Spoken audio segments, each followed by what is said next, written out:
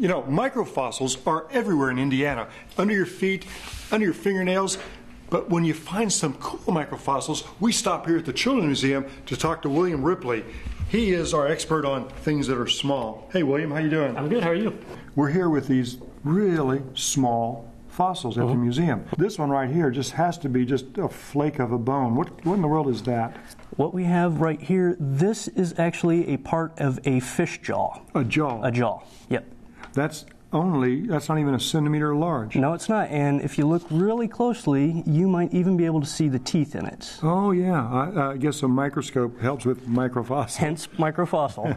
Now, a microfossil, what is a microfossil used for?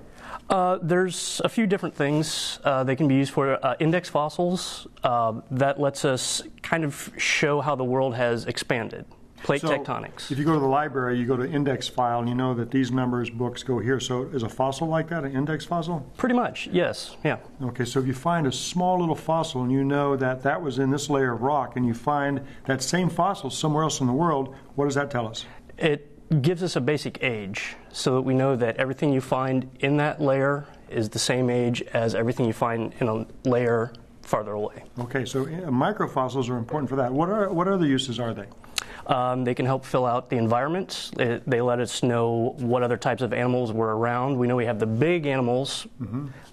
These tell us the smaller animals. Can you tell climate, or how would you tell climate about them? By what types of animals you find. For example, that is a crocodile scoot.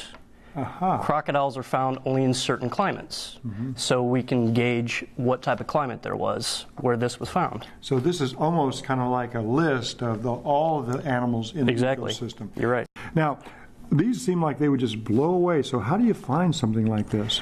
We take the rock and the dirt that come in with the fossils, and I soak it down. I usually soak it for about a week in water. I run it through screens, basically like a screen you'd find in your screen door. And that washes all the dirt away. And what's left are these little pieces. And then I let them sit for a few days, dry out. I collect it. That's what's called concentrate. I've concentrated everything down. And then I put it under a microscope. You can have an entire museum in a shoebox, basically. Well, that's great. I tell you, big fossils, medium-sized fossils, microfossils.